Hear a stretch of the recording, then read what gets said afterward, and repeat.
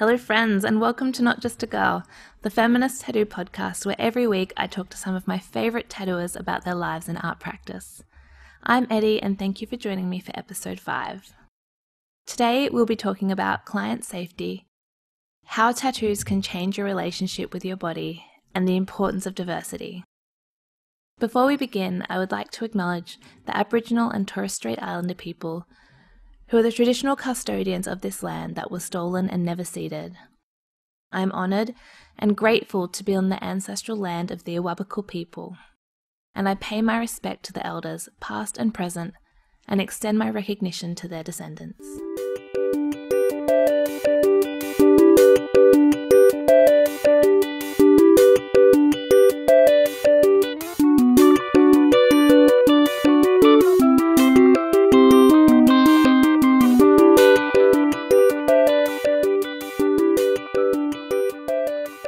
Today we are joined by the fabulous Brody Calypso.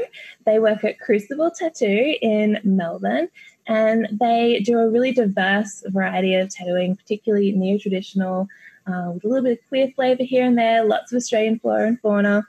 I've had the great privilege of working with Brody at my studio when they've guested, and the way they hold such a kind and welcoming space for their clients has had a huge impact on my own work practice. Thank you so much for joining me today, Brody. I've been so excited to chat to you. Yes. Thanks for having me. Absolutely. So, talking about the way you interact with your clients, something that really stood out to me the first time I ever saw you working was the way you really include consent as in every aspect of your work practice. To give our listeners some insight, what's the tattoo process generally look like for you? I guess the process for me usually comes, I'll receive a brief from the client, and I like to do the design process pretty close to the actual tattooing time. So I don't tend to send out designs or anything like that because I like to keep it really immediate. So generally when a client comes in, it'll be the first time they've seen a design. And so I'm really aware that approach of my creative process can kind of put people on the spot a little bit. So I try and go, that extra mile to make sure there's heaps of space for people to, voice any doubts that they have about it. I think for a lot of people in our society, particularly the sort of people that I tend to tattoo more often, like women, queers, people who are drawn to my work and my identity, my personality. A lot of those people have been disempowered to make choices about their bodies for whatever reason. There's a lot of complex social reasons why that happens. That's happened with me in the past in a variety of different contexts. It's not always easy to say no, especially when there's a power dynamic, any situation where you've got a power dynamic like that, whatever it looks like, for example, tattoo artist and client, I'm in my comfortable space. I'm the professional, I have all this power, and yes, the client has power, to say no, they don't want it or anything like that. But I think I really try and be aware of, the advantages of being in my home space and really in my element. Often the client's quite nervous. Maybe it's their first tattoo. Maybe they haven't had great experiences in the past. Maybe they've asked for changes in the past and been dismissed. Or maybe they've asked for breaks in the past and been laughed at. I just don't know what the history of the person who comes in is going to be. Yeah. So I think that it's really important for me, the person who holds more power in the situation, to make sure that I'm creating a situation of, active consent. I think that the tattooing process, it's really intense. It involves a lot of trust, physical intimacy, vulnerability, and pain. And for a lot of people, all of those things are connected to trauma in one way or another. So I just try and be really aware of that and try and create a space where people can consent. They can say yes or no. Because if you can only say yes, then that's not really consent. So I guess that's the way that I try and mitigate the potential for harm in tattooing, because, you know, we've all heard stories, you know, not just tattooists, like anyone who knows a bunch of people who've been tattoos have heard the stories about the tattoos that people have complex relationships with. Might be a beautiful piece of art, but the process wasn't comfortable. And it's really important to me. I think the process is just as important as the final work, because it's going to shape that person's relationship to the tattoo and therefore their own body. And that's really important to me in my work, is that my tattoos can improve somebody's relationship with their body, not undermine it. Yeah, absolutely. It has the potential to be really, really empowering and completely reshape the way you view your own body. And I know that you've mentioned like how you like to use it to reclaim your body, and especially using it to deal with those traumas that are related to the body. You know, how has getting tattooed helped you with your own relationship with your body? I think getting tattooed for me it's created a sense of agency, autonomy over my body. You know, like having grown up in a society where, for a variety of reasons, I didn't always have control over what happens to my body. And I think that that's true of a lot of people, you know, whatever ways our bodies are marginalized, you know, those experiences are internalized. So for me to be able to make a permanent choice about my body, that's my choice, and to adorn my body as well is really powerful. You know, to say that not only is this mine, but it is beautiful and therefore worth decorating and adorning. Yeah. And then I have this collection of work that I've curated and chosen and collaborated on, that I guess when people see me, I think you can see a lot about me by the works that I've chosen to collect. So I think it's both the process of enacting that power within our own bodies, and also the intentionality of the choices that we make as well. But I think that a really core thing for me has been just the transformative power of adornment, to say this is a thing that is worth admiring, I think is really powerful for me. It is. It's so, the more you think about how powerful it is what we do, like, you know, we're aware that it's not essential, that it is a luxury item, but at the same time, like, I really think tattooing is an important part of the human experience. We've been doing it for thousands and thousands of years, and there's a reason for that. And like the power that you can get from claiming your body and being like, this is beautiful, this is how I want to be. It's like it's special. Yeah, and that's something that I really try and emphasize and explore in the parts of my practice where I have a particular focus on working with people who have scars, usually self-harm scars. And I have those scars as well. So I think that being on both sides of the experience, makes it an interesting experience for both of us, because my emphasis is really on transforming the relationship with those complex histories. You know, whenever people come to me wanting to cover or hide, firstly, I think it's important to manage expectations. You know, if you've got textured skin, it's always going to show through. But I like to emphasize that that's not a problem, because we're reframing and we're transforming. And, you know, where it was once perhaps a self-destructive act, we're now reframing that into a constructive and self-loving act. Yeah. And so I think that, that can be really powerful as well. It's so amazing when you have the opportunity to do that for someone. The difference between them when they walk in the door and when they walk out, it's mind-blowing. Like, just the way they walk, the look on their face, like how they hold themselves, how they look in the mirror even. It gives me a little prickle. So beautiful. We're so lucky to get to do what we do. Absolutely.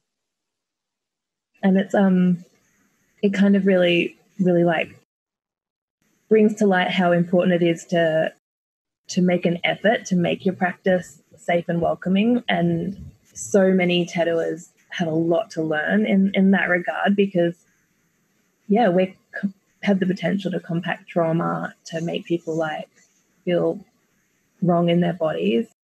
there's a lot of shaming of different body types. You know, you see people being told, I have a friend who was told that they couldn't get tattooed because of the color of their skin, which is just horrifying. And a total of like skill too, because you can tattoo any skin. It's just laziness ultimately. And yeah, people projecting their own prejudices onto the kind of collaborations they want to do. Yeah. Yeah. And I think even selfishly for me, you know, I would rather go to work and collaborate with equals than create this kind of hierarchy and antagonistic relationship where we're trying to extract value from each other. You know, it's so much more beautiful to go home at the end of the day and, like, you know, want to cry with joy because of the relationships that I've formed in these works. You know, it's just, I just can't imagine doing it any other way. Yeah, that's amazing. And I think by doing that, you get to, like, your clients walk away just with so much joy. I know that I've spoken to some people after they've been tattooed by you and seen their tattoos healed, and you honestly, even just like your name, they light up. Like, you bring them so much joy because of that experience. It was so wonderful for them that it goes beyond even the tattoo. Yeah, I think everyone deserves that. So, absolutely. And yeah, I love how you kind of bring that into everything you do as well. Like, I've been seeing that recurring tagline in your art and merch and stuff of "Destroy Normal." Can you tell our listeners about that, because I love it? Yeah, absolutely. So, I think the idea of destroy normal has been brewing in me for a very long time. It originally emerged in that flash sheet that it first appears on, I think, in 2018. And it was actually in response to some transphobic street harassment that I got. And I actually channeled that fire and that rage and discomfort and pain into creating that sheet, which was a bit of a turning point in my practice, which I'm so joyful and grateful for, even though it was a really unpleasant experience. And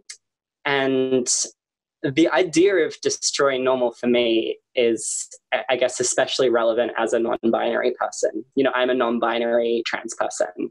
I'm not moving between two fixed points. I'm always in flux. And so there are a lot of fixed categories that are not available to me.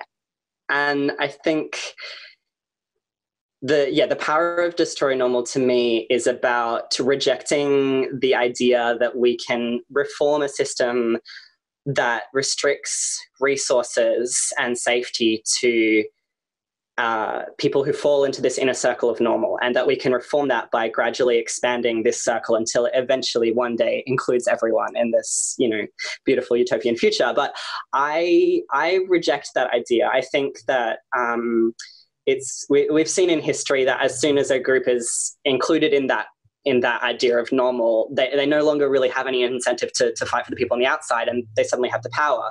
So and, you know, I've seen a lot of campaigns, you know, particularly in the gay marriage campaigns that happened in Australia, of this idea of we're just like you, you know, we're all the same. And I just think that's such a shame. It's such a waste. You know, we're not all the same. We're all so different. And I would rather live in a world that celebrates innovation, uniqueness, and difference. Yeah. And affords resources and safety to everyone. Yeah. Rather than just the people who can assimilate, the people who can pretend to just be like you. I don't want to erase a huge part of who I am in order to fit into that. I don't think anyone else should have to either. And assimilation, it's such a colonizer's way of approaching society. You're right that it's not enough to just like reform society, because the problem is patriarchy and capitalism and all that. It's not, you can't reform it, you can't fix it, you just have to do away with it. It's the only way to move forward. Absolutely. And those ideas of patriarchy and white supremacy and colonialism will always have members of the marginalized group who are sort of held up as the good ones, the ones who can fit into that idea of normal. And I think that is harmful to every single group that it happens to. So yeah, that's why I destroy normal. Yeah, so it's so limiting. And, you pass as what we deem to be okay. So, we'll use you as a token to make everyone know that we're all right too. Yeah. Yeah, absolutely. It kind of, I feel like it encourages our ignorance. Like, it took me a long time to even learn about the fact that there were different genders, because I was so conditioned that in this binary and in all these like really rigid ideas about what people had to be in order to be successful and work in society. And, we just all go through life with our blinkers on, and, it limits our potential for what we can create and how we can contribute to the world. It's so true. I have this really distinct memory of myself somewhere between the ages of 7 and 9. I'd encountered this idea of trans as somebody who's born in one body and belongs in another, and the very, very binary idea. I remember asking myself on my primary school playground, am I that? And just not being able to quite imagine myself as a boy. I in my child brain, I thought I would miss being a girl too much. And so I was like, okay, well, I guess that's not me. And then, nearly 20 years later, finally realizing that there were other options to that and other ways to be. And, I've never been more comfortable and more powerful. So I think eroding those ideas of normalcy and the right way to do things is, it's only going to empower people. Yeah. Do you think that, kind of just by your nature and wanting to destroy normal, that's part of why you've become a creative? Because, you do printmaking, you do painting, you do tattooing, you just seem to be like completely creative in every cell of your body. You play banjo. Like, do you think that that's all a part of just like who you are, and that's why you've ended up in tattooing? I honestly don't know. I can't really remember a time when I wasn't creating. It's just all I've really done since a very young age. And, I've had other passions and stuff, but it's just kind of been the continuing thread. But it's even funny that you mentioned banjo, because until less than a year ago, I had this notion in my head that I couldn't be a musician because that's a different kind of creativity. And, I couldn't do that. So I think, it's really funny that you ask in that way. But I think that I've always had an urge and a drive to innovate and to imagine. And I think that really is the common thread through everything I produce. Yeah. And because you don't seem to ever just do something for the sake of itself. Like, there's always a message embedded in everything you do, which is why I love you, obviously. Well, yeah, I think that's really important because, this was a big question that I was asking myself, especially when I was at art school, when I was asking what kind of art do I want to create? Because I kind of had these two parts of myself. I had the part of myself that was the activist, and then the part of myself that was the artist. And it just seemed, why are these two separate things? What if I could make them the same thing? And so I guess over the last, 7 or 8 years of my, political awakening, I've been asking myself, how can I use this thing that is core to who I am and that I'm really good at, that's creating, and use it to make the world a better place? And so I'm always asking, how can I do that? And, the answer looks very different each day, which is really exciting. That's awesome. Well, you have been working on a really, really cool project, which I love the idea of. And, it's so inclusive and it's so perfect. Did you want to tell the listeners about your jock straps? Yes. So it's funny, but this is actually a project that I initiated, it must have been nearly 3 years ago, I think. I found myself, 'cause my fashion style changes a lot as my gender shifts. And so I find myself, in a lot of different kinds of clothes. And I wanted to wear jock straps because they're fucking hot. Who doesn't want that? And I just couldn't find any that fit me. Like these garments are designed for cis men and, usually a particular size and shape as well. And I thought, there's got to be someone that's made these to fit other kinds of bodies. And there may be, but I just really couldn't find it. And so kind of, I guess as a last resort, I took out my sewing machine and, got some scraps of fabric and made something. And to be honest, it was kind of simpler than making a pouch to just make a flat panel like a pair of briefs, but in that shape. So I had this prototype and I just never got around to making it for anyone else because I was too busy tattooing. So here is the hidden blessing of all this time where I can't tattoo.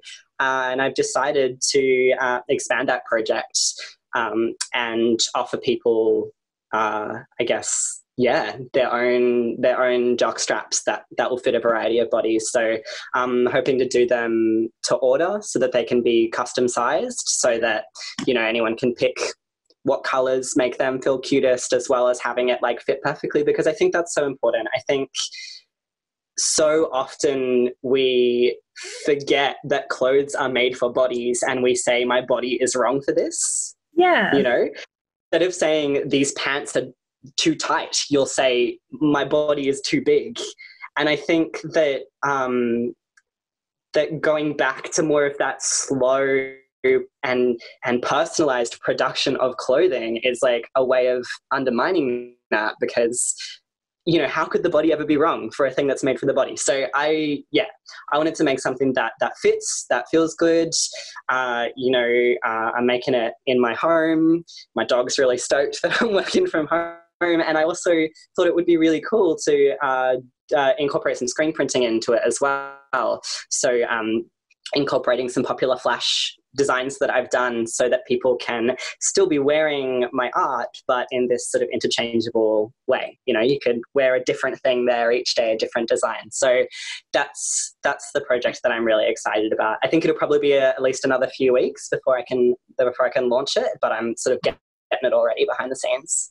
That's so amazing. And it's funny how you say that about how can our bodies be wrong, because I know that I've spent my entire life getting really stressed out because I love fashion, but fashion doesn't always fit my body. Like, I've had like surgeries which make, my body hurt in places, and clothes make it really uncomfortable. And I'm always like, why? What's wrong with me? Why can't I have a normal body that fits clothes? And like, clothes aren't made for everyone. They're made for this like ideal that's this like white, binary, perfect little person that doesn't even exist. Yeah, and how interesting that you asked, why can't I have a normal body? What is a normal body? Yeah. It's certainly not the body represented. If you look at average, that's not reflected in the idea of normal. So it's not even accurate. It doesn't even hold water. No, it's so crazy how much we're conditioned to hate ourselves. And I feel like that's where like those with power do get control, because if we spend our whole lives hating ourselves, then we're so much easier to manipulate. And, even in this lockdown situation, I had a moment the other day where I was like, oh, I've gained weight and now I'm not going to be able to wear my clothes and, I'm so upset. And then it was like, wait, that is so fucking fat phobic of me to say, because I would never look at another person's body and say that. And like, no, fuck that. All bodies are beautiful and they do a damn good job of putting up with us. I know that, you and I always talk about, having like various chronic conditions, like, our bodies. And yet here we are surviving and thriving and being able to do the things that we do. Yeah. It's so easy to be grateful for that, I think. And especially that the frustration there is that the clothes won't work, make the clothes work. So I think that's an angle that I want to explore for a little bit while I'm not tattooing so much. Awesome. Please tell me that you have a burning cop car screen printed on one of your jock straps. There will be, yes. And this is the this is the other exciting thing, is that, you know, I've gotten some really interesting and excited responses from some of these more incendiary designs that I've done, you know, some literal, some not. You know, there's the burning cop cars, there's the knives and stilettos with Queers Bash Back and stuff like that.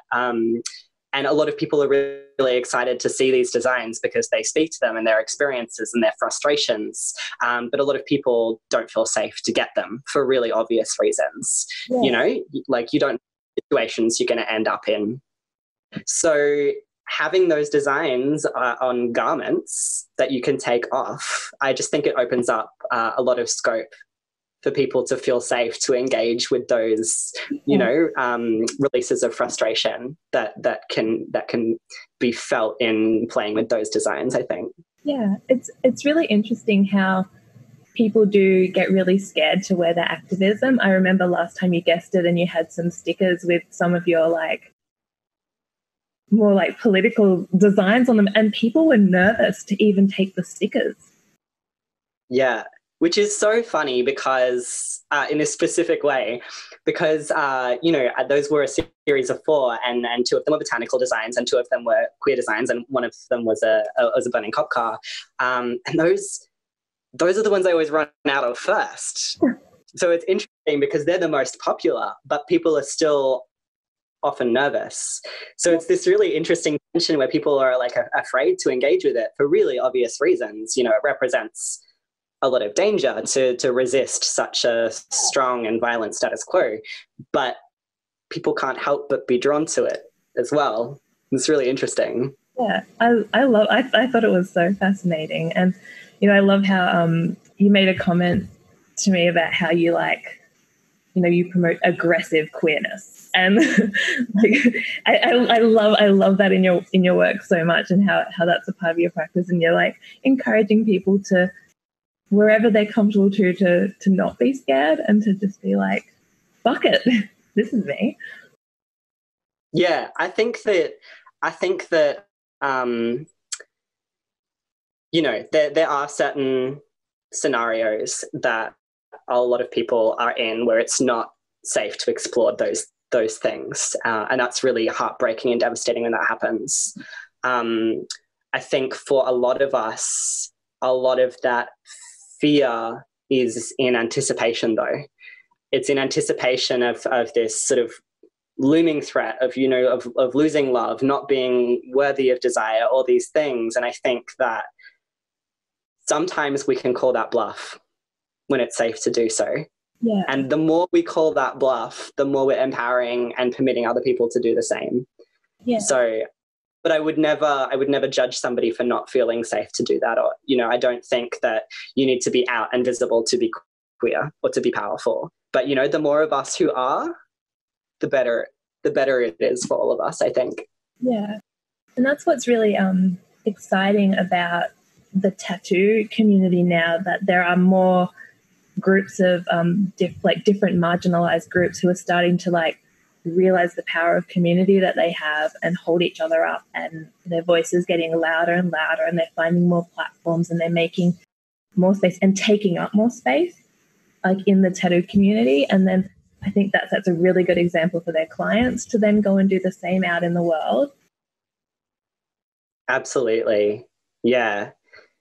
Absolutely. I feel like there's big change that's happened in the last wee while in the tattoo world. You know, like it's changing so much technologically all the time. Like I can, you know, I've heard stories of even how it was, you know, 5-10 years ago before the internet was such a big part and platform of how it works. And yeah, I'm really excited to see how that plays out for voices that haven't traditionally been a part of that conversation. Yeah.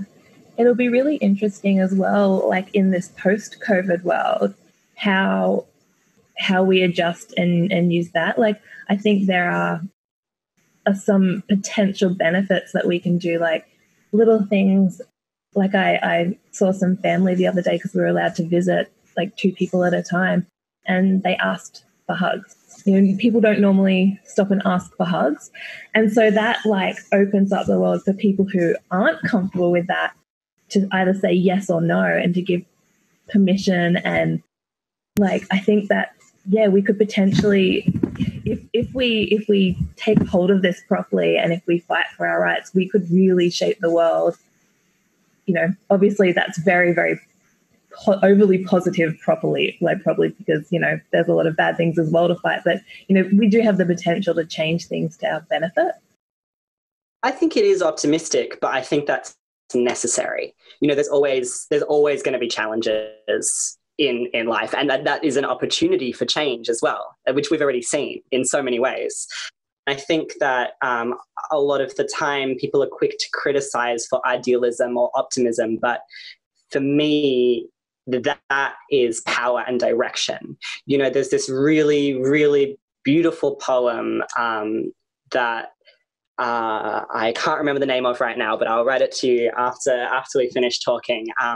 It talks about utopia, and it compares it to the horizon, and it says, in a terrible English translation of the poem, every 2 steps I take towards it, it recedes 2 steps like the horizon. What then is the use of utopia? And the use is that it's good for walking. It's good to advance. It's good to walk towards this, you know, perpetually receding distance. You know, I don't think it's about achieving the full breadth of our own personal utopias, because that's somebody else's hell. But I think that optimism, idealism is critical for keeping us moving towards the things that we can dream of.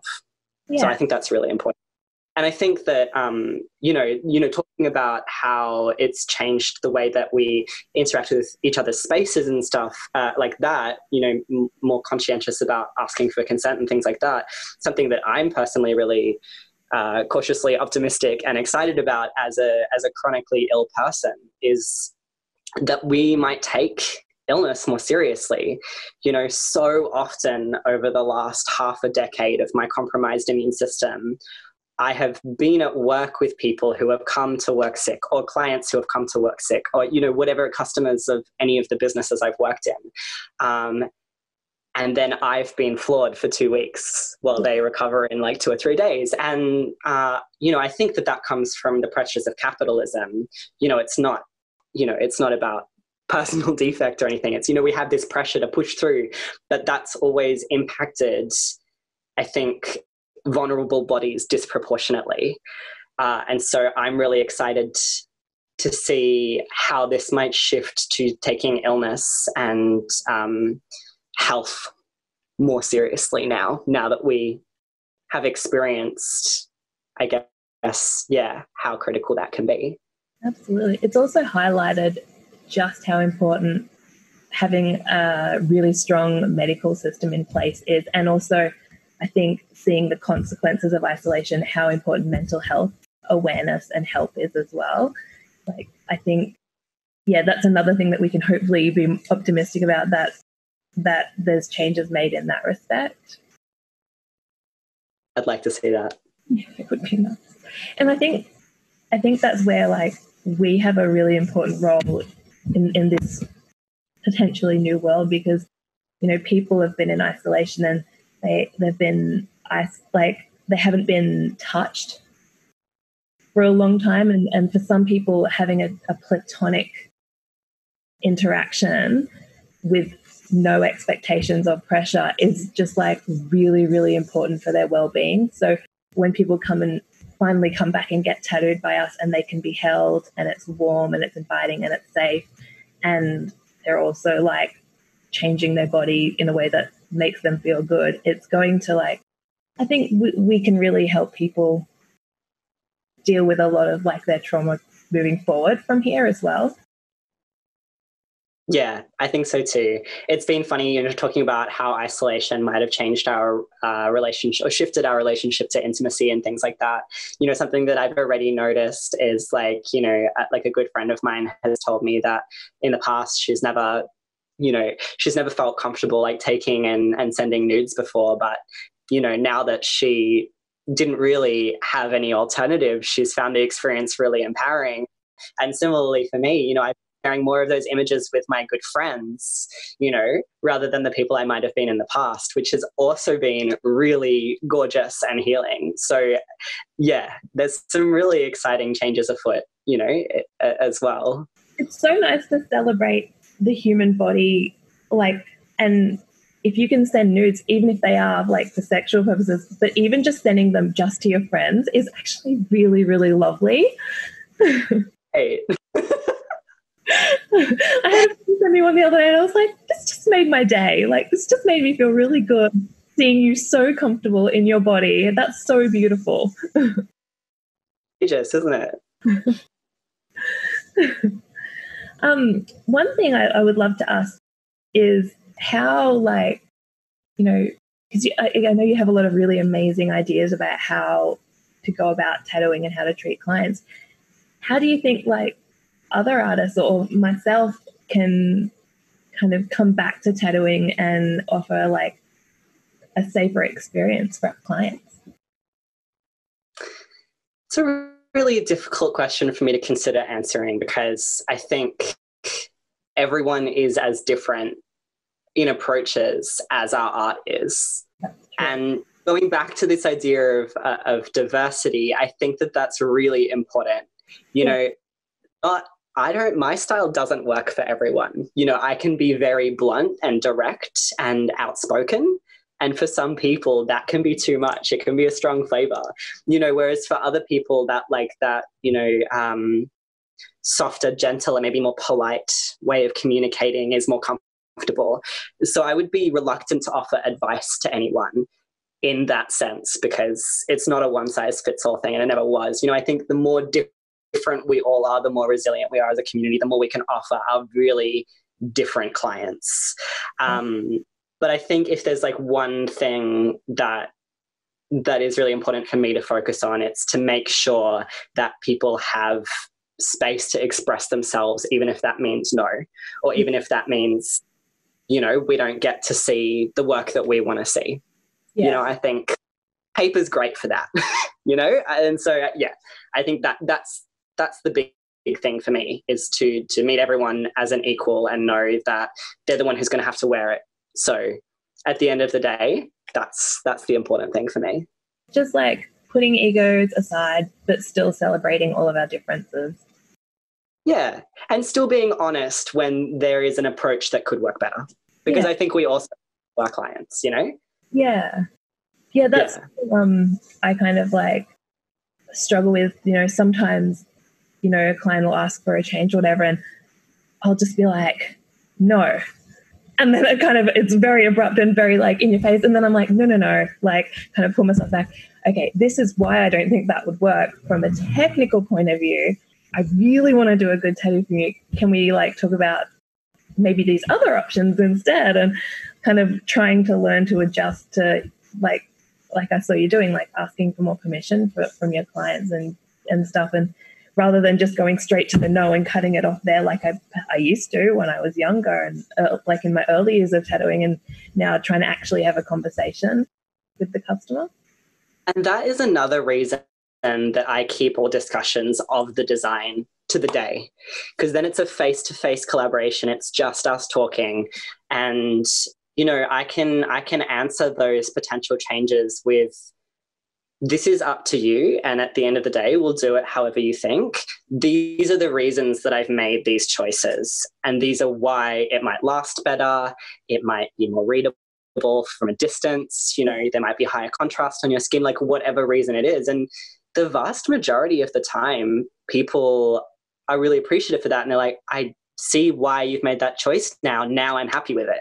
And people will say, look, I hear what you're saying, I just really want it this way. And then I'm like, okay, we've had this conversation, we've managed your expectations, you're not going to come back to me in 10 years time and be like, why didn't it last? You know, we've actually negotiated as equals and respected each other in that. So I think that's for most people, that's all it takes. Yeah, and some people have never explained that. I've had people write me emails, like, so I do all my consultations via email generally, and I'll explain something to them, and they'll write back and they'll be like, I have been told no by 10 other tattooers. I have never had one person take the time to explain that to me, and that changes everything, and I'm really, really grateful. And it's just like, it took 5 minutes of my time. Yeah, and I think that we shouldn't underestimate the potential there is for us to learn something from it as well. Because maybe we've always told that it won't work. I've always learned that, outlines should be in black or gray. And like, that's the way it lasts the best. And, this is where we've always done it. And sometimes I've had this conversation with clients and they've been like, look, I just really want it to be lined in color, and the first time that happened, I made a compromise with them and I'm like, okay, can we mix the color with black? So we have elements of both of our desires in this. And he said yes. And it was really challenging. And it's one of the best tattoos I've ever done. Oh, wow. And it actually shifted the direction of my work that I never would have taken that risk on my own. And so he's really happy. I'm happy. I've done really, interesting and innovative work for other people as a result, actually coming together, collaborating as equals rather than me being like, no, this is how it's done. So I think we can learn from the creativity of our clients as well. I agree 100%, because while I think it's really important to respect the traditions of tattooing, it's also important to disrupt them every now and then and challenge them, because, things change and like technology changes and our inks change and stuff. And sometimes if you don't at least try, you just don't know. Like, I've, over the course of the years, I've been tattooing for 10 years and I've tried all different line weights, all different kinds of colors and approaches. And I've found what works for me, for the kind of people that I generally tattoo. And like, now I'm at a point where I can be like, hey, like, this is what works for me. And even with my apprentice, like, I'll say to her, like, so this is what I do. This is what works for me. That's probably not going to work for you. Try it. Go and talk to Sophie. Try what she says too. And then go and talk to Jay. And like, it's the only way to learn. Yeah, it's the best way. Yeah. Yeah, I love that. One thing I did actually want to ask you as well, with my studio, I opened it with the intention of creating and offering a safe space for clients. And I think, as a cis-het person, like, I think I do have a lot of like, I've got my blinkers on for a lot of understanding of what other people experience. So, I wanted to create a safe space, but I don't always have those experiences myself to know where to draw the boundaries. And you made a really interesting point about how sometimes using the safe space label can be dangerous, and how, there's other ways to aspire for safety for clients. What are your thoughts on that? Yeah, well, absolutely. This is something that we've talked about. I think that over the last 5 years or so, there's been this real push and desire for safe spaces. And so people have responded to that by creating spaces that they want to be safe, which is great. Like, we need to experiment and learn and try. But I think that there can be a real danger to ascribing safety to our own practices and our own spaces. I think the edges of our experience, edges of our privilege, are always going to be invisible to ourselves. Yeah. Because it's the ever experienced. I can only speak to the ways that I'm marginalized. And I'm, despite my curiosity and research and drive to learn about other people's experiences, I'm constantly like shocked and appalled by the things that other people do experience. So I think in ascribing safety to our own projects, we can run the risk of patting ourselves on the back and saying, okay, I've done it. I've created a safe space, when it's never going to be safe for everyone. We're all humans who have grown up in this world, and we're always going to be bringing power structures, ideas, and, cultural values from the outside world. And that outside world is where all this shit's going down. So I think it's an unrealistic expectation to have on any individual or project to actually achieve safety. Yeah. It's unrealistic to offer to the people who come into the space. And it's also unrealistic to expect of ourselves as well. I make mistakes. We all make mistakes. I think it's more about how we address them when we do, and how we take responsibility for them, and how we learn, and how we, assist in healing where appropriate, and things like that. But I think that it goes back to what I was saying about utopia and idealism. I think it's more something to walk towards.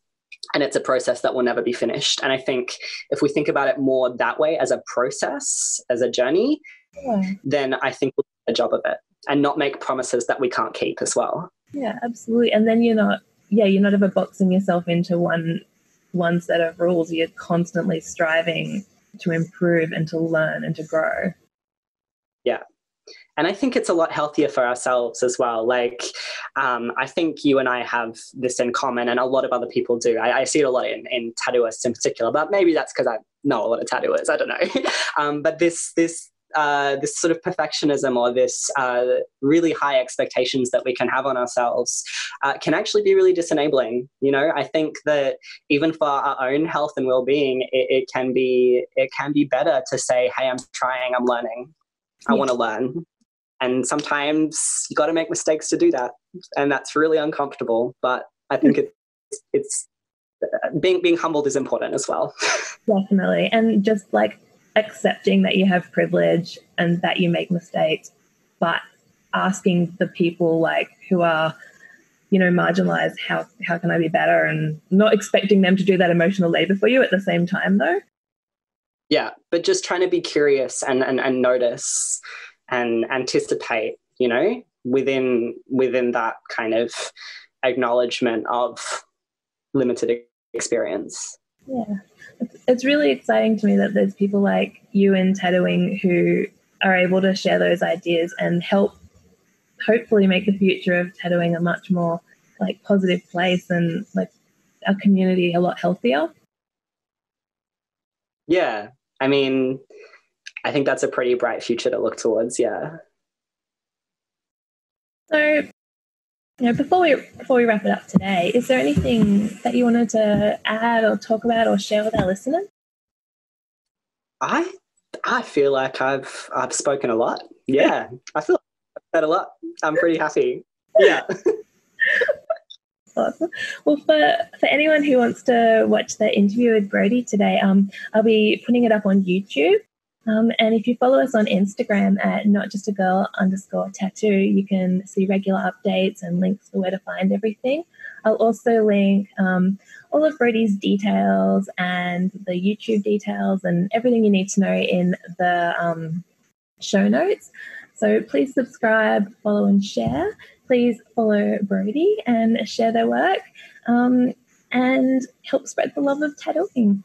Thank you so much, Brody, for talking to me today. It's been such a joy, and I really hope our listeners enjoyed it too. I hope everyone has a wonderful day and get out there and destroy normal.